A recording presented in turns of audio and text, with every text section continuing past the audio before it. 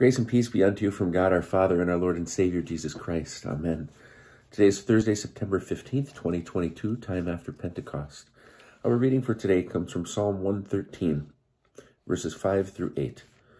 Who is like the Lord our God, who is seated on high, who looks far down on the heavens and the earth? He raises the poor from the dust and lifts the needy from the ash heap, to make them sit with the princes of his people. Let us pray. O God, who watches over all your precious little ones, draw our eyes to those burdened by the torments of life. Amid the shattered dreams and agonized cries of the afflicted, may we see your face, hear your voice, and love them as you love us. We pray this through our Lord and Savior, Jesus Christ. Amen. Be blessed.